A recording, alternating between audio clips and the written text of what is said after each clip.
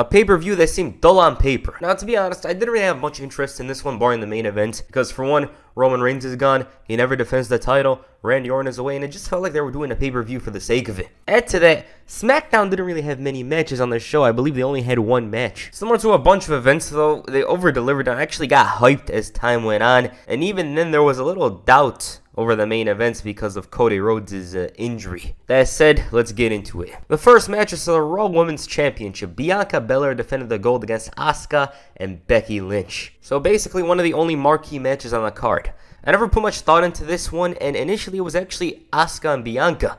That would have been good, but that's for another day. The moment the bell rang here, I just knew it was going to be good. It fit the criteria of what an opening match should be. It should get you into the show, and this match did just that. Not a single dull moment, and I'm not over-exaggerating. The heat in action was on point. Becky and Asuka, Bianca and Asuka, whoever. The other would come in and break the fall, and as time went on, I actually started to believe Asuka could win it. It sounds stupid saying it now, but I really started believing it. And to understand how much I enjoyed this match, if they wrestled for an hour, I wouldn't have had a problem. The bad part about this match is it brought so much excitement that I was like, we're not going to see something as good as this until the end of the show, and even then we might not even see it. But yeah, one of the best triple threat matches in a while. I mean, Asuka being in the ring guaranteed this would be great. Then you add Becky and Bianca, it's like packing a terrible player in FIFA. It's guaranteed. It's guaranteed. And that's what it was. It was a hot opener. Chicago crowd was into it, and once again, when a crowd's into a match, I enjoy it more so. This was already good, but with the crowd going crazy for it, it was even better. The next match was a handicap match. Omos and MVP faced Bobby Lashley. Wasn't this a cell match or something initially? They changed it, I believe. One thing for certain is that I want this feud to be over. That said, this match was better than expected. Cedric was constantly annoying MVP over the last couple of weeks, and because of this, made his presence felt during the match. One of the reasons why I liked this match more than the WrestleMania Backlash match was because of the crowd. They were just reacting to almost anything that was going on in the ring. You know, Lashley dropping MVP, pushing away Omos, whatnot. They bring this additional energy to these matches. Also, shout out to MVP's diss track. It really caught me off guard before the match began because I didn't expect him to trash Bobby Lashley like that. Lashley won it, and damn did he look so over after the match. And the man just didn't give a damn at this point and decided to grab a fan's title, teasing what's to come, I assume. Hopefully, because Roman Reigns hasn't defended the title, and Bobby Lashley would be a great challenger. Following this, Kevin Owens was set to expose the fraud, in his eyes I should note, Elias. He was going to face Ezekiel. Now, I'm going to be honest, I didn't have much hope for this match. It was a goofy, enjoyable storyline.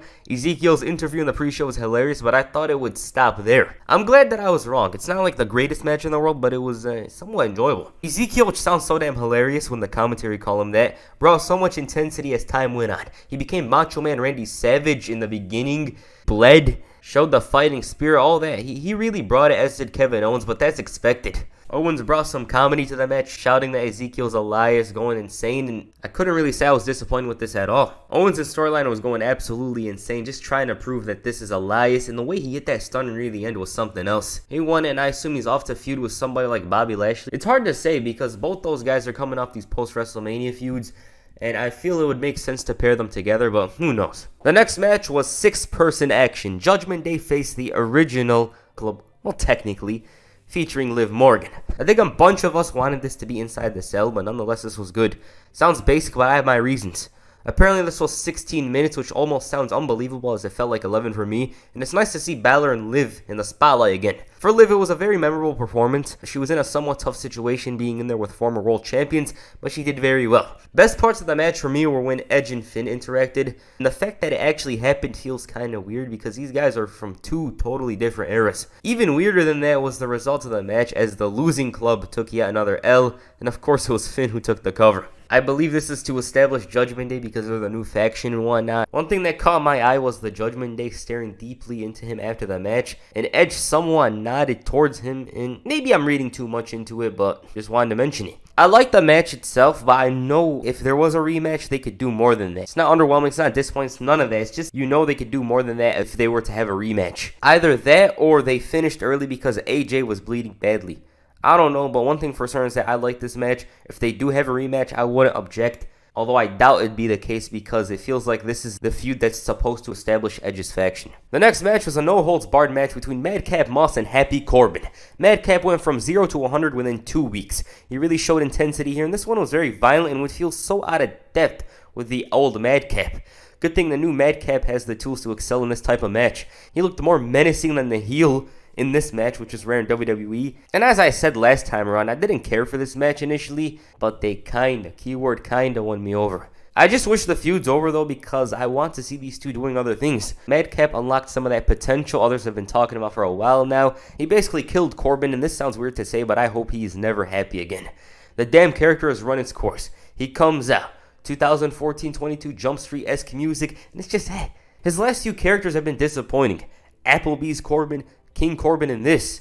Maybe you should go back to being poor Corbin, because that was honestly some compelling stuff, and I wouldn't have a problem with it if it were to return. As for Madcap, this is the beginning perhaps. He's probably going to work on his attire, they're going to change his entrance music. Maybe good things are in store. The next match was for the United States Championship. Austin Theory, or as they call him now, Theory, defends the gold against Mustafa Ali. So Ali is surprisingly back. He hasn't missed a beat in ring, and his return is welcoming for me. Theory's been pushed hard in recent months, and the result was very obvious here. I don't think anybody had a doubt that Austin Theory was going to retain. That said, the hometown hero did give some very small glimmer of hope. It wasn't much, but you could feel it a bit. The match was decent, both men brought it, and while it doesn't stand out from this card, it was yet another nice addition.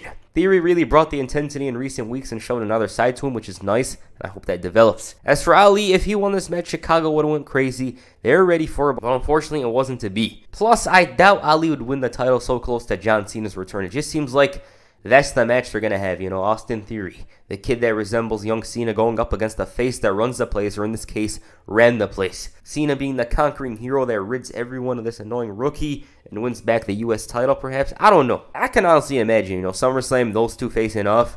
And I would wish John Cena would face somebody else, but it is what it is. And the main event, Cody Rhodes faces Seth Rollins inside Hell in a Cell. To say I was hyped for this one would be an understatement. WWE really booked this feud well and made every match feel important. The guys delivered on each match in different ways. WrestleMania had the atmosphere, the surprise element. Backlash had the impressive action, and this had some superb storytelling. Earlier, it was revealed that Cody tore his right pectoral. This made everyone's emotions and hype towards the match take a 180, sort of what Big Show used to do every couple of months. We were all expecting this classic that would solidify Cody as a guy, but now we had doubts. Okay. He comes out, it's like, oh, he's hurt, but then he unveils the injury, and never did I think his neck tattoo would be overshadowed. The match turned cringeworthy from there. Like, how can a man wrestle under these conditions? How? Turns out Cody Rhodes is built different. I guess what they say in his song is true. Adrenaline is indeed in his soul. Otherwise, there may be a couple of reasons. For one, he watched his father and the wrestlers of old ignore their injuries just to entertain the fans and make some money. The old school mentality is ingrained in him, and it shows. Hell, the entire story was about wanting to prove himself and do good for his father. He showed pride and passion in a situation he didn't need to, because let's be honest, would anyone hate Cody for not competing? No. He had every reason not to wrestle. The doctors probably suggested he didn't. I don't know what the hell went on in the back, but he was out here. He showed heart, he showed passion, and even though he was hurt, he still found enough to construct a great story. Seth Rollins, on the other hand, was the ultimate troll. 99 overall in that area easily. He showed his reliability in this situation. Cody was never hurt with him and was taken care of, and the match featured cowbells, polka dots, tables, and of course courage. It felt bad watching at first, but after Cody endured the pain and started dishing it out, it was compelling. Was there a memorable spot? Maybe the kendo sticks or the cowbell. What elevates this match is once again Cody's endurance. You can feel that he wanted this to go well despite the injury. It's admirable and makes him look like a superhero, which is what I feel he always intended to be. The near falls were very convincing for me, and I thought with the injury the match could end at any time, and it really made things dramatic. I was so into the match, wanting to see this amazing comeback unfold, and I'm glad that I did. He beat Seth Rollins 3-0. He slapped him in all kinds of situations using the surprise element, in this case using his heart and determination. One of the best performances I've ever seen, and I know I'm not the only one who thought this, but Cody here was like Jordan with the flu against the Jazz. In his case, there was doubts over delivering. Sure, he was booked to win it, but getting there was the problem. It's a weird-ass match, and at times I was confused as to why I was watching a man with a purple chest wrestle. But as time went on, I understood why he was here. I always had respect for Cody Rhodes, but now it's gone to a whole other level. The will and dedication to his craft makes this one of my favorite matches of the year, and one of my favorite Hell in a Cell matches. Will I watch it again so soon? Hell no. It was somewhat hard to watch, to see this man come out with this injury and wrestle. You just saw him struggle, and it was hard to watch. But yeah, easily match of the night. Alright, that's Hell in a Cell. Once again, WWE pay-per-view over-delivers. The builds are very forgettable, and they make you doubt whether or not the show is going to be good, but then show happens, and it turns out to be good. If anything, when WWE hypes up the show, it turns out to be underwhelming, like SummerSlam last year. But this one was nice. I wouldn't say there was a terrible match, but My problem with the show is the fact that there wasn't many SmackDown matches. Ricochet should have defended the title here. I think it would have made sense, but it is what it is. This show will definitely be remembered because of Cody Rhodes' performance. The fact that he decided to go out there despite his injury was something else. And obviously there's problems with that. The fact that he would actually go out there. But I gotta respect that. The fact that he would do it is truly something else. Alright, what do you guys think of Hell in a Cell? Please comment down below. And that's it for this video. Make sure you hit the stunner on the like button or perhaps the crossroads of the subscribe button. Peace. I'm out.